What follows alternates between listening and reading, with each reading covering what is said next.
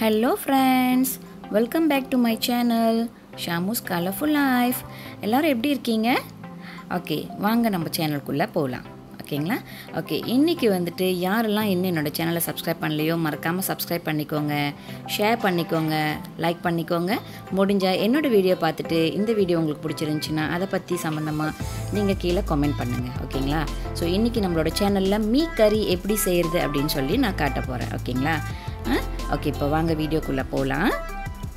Okay, முதல்ல நமக்கு தேவையான பொருள் பட்டை, லவங்கப்பூ, கோழி சிறு சிறு துண்டுகளாக வெட்டிக்கோங்க, பயிற்றங்காய் நீல வடிவில் வெட்டிக்கோங்க, கொத்தமல்லி அலங்கரிப்புக்கு நம்ம வெட்டிக்கணும், மசாலா கோழிக்கறி மசாலா தூள் வந்துட்டு ஒரு 4 டேபிள் ஸ்பூன், தேவையான அளவு எண்ணெய், அப்புறம் சிவப்பு மிளகாய் நறுக்கிக்கோங்க, அப்புறம் தேங்காய் பால், அப்புறம் ஃபிஷ் கேக், அடுத்ததாக வந்துட்டு கறிவேப்பிலை, தேவையான அளவு உப்பு, அப்புறம் நறுக்கி வச்சிருக்கிற பூண்டு, அப்புறம் நறுக்கிய இஞ்சி, நறுக்கிய தக்காளி.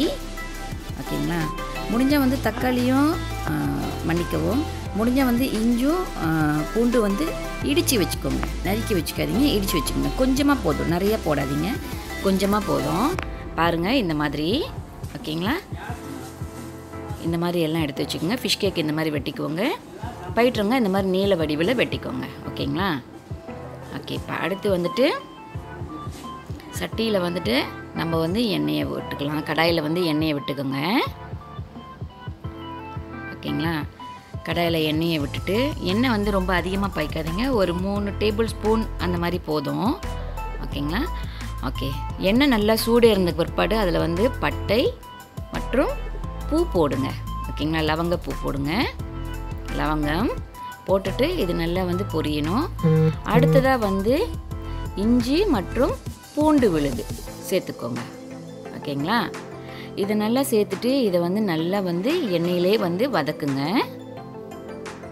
ஓகேங்களா? இந்த மீக்கறி செய்கிறது வந்து ரொம்பவே சுவையாக இருக்குங்க. நீங்கள் உங்களுக்கு நம்பிக்கை இல்லைன்னா செஞ்சு பாருங்கள், கண்டிப்பாக டேஸ்ட்டாக இருக்கும். ஓகேங்களா? ஓகே, நம்ம இஞ்சி பூண்டு விழுந்து போட்டதுக்கு பிற்பாடு அடுத்ததாக வந்துட்டு நறுக்கி வச்சுருக்க வெங்காயத்தையும் போட்டுக்கோங்க. ஓகேங்களா? இதுக்கு நிறைய போடணும்னு அவசியம் இல்லை, வெங்காயம்லாம் ஒரு பிடி கையளவு போட்டால் போதும். ஓகேங்களா? வெங்காயம் வந்து ஒரு கைப்பிடி அளவு போட்டுக்கோங்க. அடுத்து வந்து இந்த சமையலுக்கு தேவையான அளவு உப்பை வந்து நான் ஆரம்பத்திலே போட்டுடுறேன். தொடர்ச்சியாக வந்து கறிவேப்பிலை போடுறேன். கறிவேப்பிலை போட்டோம்னா நல்ல மணமாக இருக்கும். ஓகேங்களா? நம்ம வந்து குழம்பு வைக்க போகிறோம், கோழி குழம்பு வைக்க போகிறோம். ஆனால் இந்த குழம்பு வந்து பார்த்திங்கன்னா கொஞ்சம் திக்காக இல்லாமல் தண்ணியாக நம்ம வைக்க போகிறோம். ஓகேங்களா? கொஞ்சம் அந்த கிரேவி வந்து கொஞ்சம் நல்லா லூஸாக இருக்கிற மாதிரி தான் நம்ம வைக்க போகிறோம். ஓகேங்களா? இதை நல்லா வதக்கிக்கோங்க, எண்ணெயிலே நல்லா வதக்கிக்கோங்க. வதங்கி நல்லா ஒரு பொன்னிறமாக வரும். ஸோ அந்த சமயத்தில் அடுத்ததாக நம்ம நறுக்கி வச்சுருக்கிற அந்த சிவப்பு மிளகாய் வந்து பார்த்திங்கன்னா சைட் வாக்கில் வெட்டிக்கோங்க. ஓகேங்களா? அந்த சைடாக வெட்டிக்கோங்க, அதை சேர்த்துக்கோங்க. கூடவே வந்து நம்ம நறுக்கி வச்சுருக்க தக்காளி பழம் சேர்த்துக்கோங்க. தக்காளி பழம் வந்து நிறைய வேணாம், ஒரு மீடியம் சைஸ் பழம் இருந்துச்சுன்னா ஒரு சின்ன பழம் போதும். ஓகேங்களா?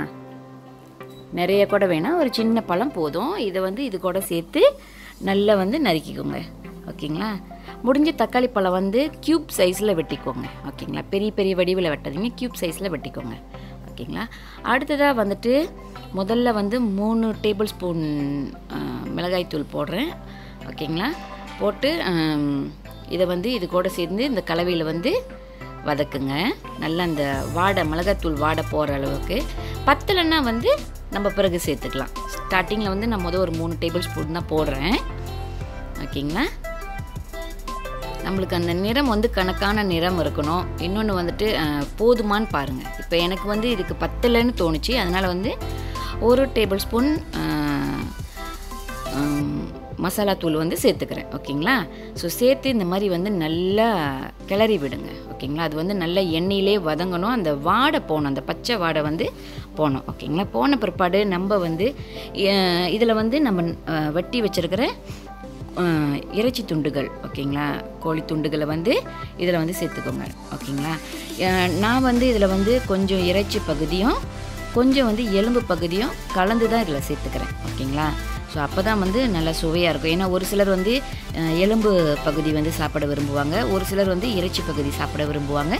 நான் வந்து அதனால் வந்துட்டு இன்றைக்கி வந்து எலும்பு பாதி இறைச்சி பகுதி பாதி சேர்த்து 2 கலந்து தான் நான் வந்து இதில் சேர்த்துக்கிறேன். பாருங்கள், இந்த மாதிரி வந்து சேர்த்து நல்லா வந்து இந்த நம்மளோட இந்த மசாலாவோட கிரேவி இருக்குல்ல, அதில் நல்லா வந்து கிளறி விடுங்க. ஓகேங்களா, நல்லா இந்த மாதிரி வந்து கிளறி விடுங்க. கிளறி விட்டு அதை நல்லா வேக விடுங்க கொஞ்ச நேரம். ஓகேங்களா, கொஞ்ச நேரம் நல்லா வேக விடுங்க இந்த மாதிரி.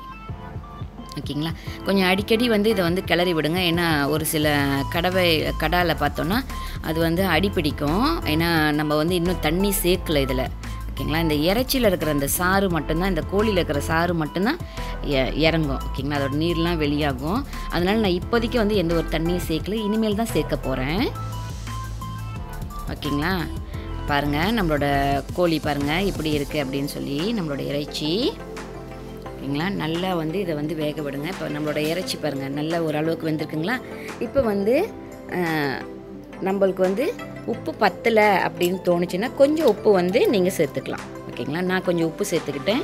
இது வந்து பார்த்திங்கன்னா இந்த கோழியில் இருக்கிற அந்த இறைச்சியில் இருக்கிற தண்ணிலாம் வந்து அந்த சாரெலாம் இறங்கி கொஞ்சம் கிரேவி தெரியுது பார்த்திங்களா. ஓகே, இது வந்து அந்த கோழியில் இயல்பாக வர்ற அந்த சாறு. ஓகேங்களா, ஸோ நம்ம வந்து இதை அந்த சார்லேயே நல்லா அதை வேக வச்சுட்டு வேணும்னா கொஞ்சமாக தண்ணி சேர்த்துக்கலாம். ஒரு 1/2 கப் அந்த மாதிரி தண்ணி சேர்த்துக்குங்க. சேர்த்துட்டு அடுத்ததாக வந்து கிளறி விட்டுட்டு நம்ம நீல வடிவில் வெட்டி வச்சுருக்கோம் பார்த்திங்களா, ஒரு 2 இன்ச்சஸ் சைஸில் வந்து நம்ம வந்து பைத்தங்காய் வெட்டி வச்சுருக்கோம். அந்த நறுக்கி வச்சுருக்க அந்த பைத்தங்காவை வந்து இந்த ஸ்டேஜில் வந்து சேர்த்துக்கோங்க. ஓகேங்களா, ஏர்லியராகவே போடாதீங்க, இந்த ஸ்டேஜில் சேர்த்துக்கிட்டால் போதும். ஓகேங்களா, சேர்த்துட்டு நல்லா இந்த மாதிரி வந்து கிளறி விடுங்க. ஓகேங்களா, நல்லா கிளறி விடுங்க. உண்மையிலே சொல்கிறாங்க, அவ்வளோ டேஸ்ட்டாக இருக்கும் இந்த மீக்கறி. நீங்கள் செஞ்சு பாருங்கள், உங்கள் ஃபேமிலியில் எல்லாருக்குமே கண்டிப்பாக பிடிக்கும். ஓகேங்களா, நீங்கள் செஞ்சு பார்ப்பீங்கன்னு சொல்லி அந்த நம்பிக்கையில் வந்து நான் இன்னும் உங்களுக்கு நிறைய நல்ல நல்ல ரெசிபிஸ் என்னால் முடிஞ்ச வரைக்கும் நான் கொடுக்குறேன். ஓகே, இந்த ஸ்டேஜில் நம்ம வந்து 1 கப் தண்ணி சேர்த்துக்கிறேன். ஓகேங்களா, அப்படி உங்களுக்கு தண்ணி வந்து அந்த வீட்டில் நிறைய பேர் இருக்கீங்க அப்படின்னா இன்னும் கொஞ்சம் நீங்கள் தண்ணி ஊற்றிக்கிறதா இருந்தால் ஊற்றிக்கலாம். ஓகேங்களா, ஏன்னா என்னடா இது இவ்வளோ தண்ணியாக இருக்குது அப்படின்னு நினைக்காதீங்க. பாருங்கள், எனக்கு தண்ணி பத்தலை, அதனால் நான் இன்னும் கொஞ்சம் தண்ணி சேர்த்துக்கிறேன். ஓகேங்களா, ஏன்னா நம்ம வீட்டில் நிறைய பேர் இருக்கோம், அதனால் வந்து நான் கொஞ்சம் கூடுதலாக தான் செஞ்சுக்கிறேன். உங்களுக்கு எவ்வளோ போதுமோ அந்த அளவுக்கு நீங்கள் செஞ்சுக்கோங்க. ஓகேங்களா, ஆனால் அந்த குழம்பு வந்து கெட்டியாக இருக்கக்கூடாது, இந்த ஸ்டேஜில் வந்து கெட்டியாக இருக்கக்கூடாது. ஓகேங்களா, இந்த மாதிரி பாருங்கள் நம்மளோட இறைச்சி பாருங்கள் நல்லா வெந்துருச்சு.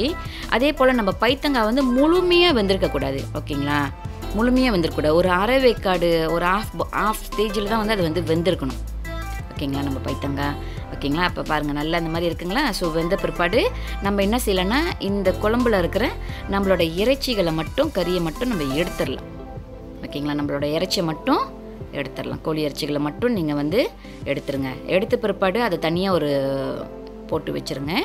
இப்போ பார்த்தீங்கன்னா பாருங்கள் இந்த மாதிரி. ஓகேங்களா, நான் வந்து தனியாக எடுத்து இப்படி வச்சுட்டேன். ஓகேங்களா, ஓகே, இந்த மாதிரி போட்டு வச்சுக்கோங்க. சரிங்களா, பாருங்கள் இப்படி தான் இருக்கும். அடுத்து வந்து நம்மளோட இந்த குழம்பு மட்டும் இருக்கு இல்லையா, இந்த குழம்புல நம்ம என்ன செய்யணும்னா நம்ம எடுத்து வச்சுருக்க அந்த தேங்காய் பால் இருக்குது பார்த்தீங்களா, அதை வந்து ஊற்றிக்க வேண்டியதான். என்கிட்ட வந்து இன்றைக்கி துருவிய தேங்காய் பால் கிடைக்கல, அதனால் வந்து நான் இந்த கோத்தாவில் இருக்கிற அந்த கொக்கனட் க்ரீம் தான் பாய்ச்சேன். அது வந்து ஒரு கோத்தா அப்படியே ஃபுல்லாக போட்டுட்டேன். ஓகேங்களா, ஒரு கொத்தா ஃபுல்லாக இருக்கிற அந்த கொக்கனட் க்ரீம் வந்து அப்படியே நான் பாய்ச்சிட்டேன். பாருங்கள் ஃப்ரெண்ட்ஸ், முடிஞ்சிருச்சு, இவ்வளோ தான்.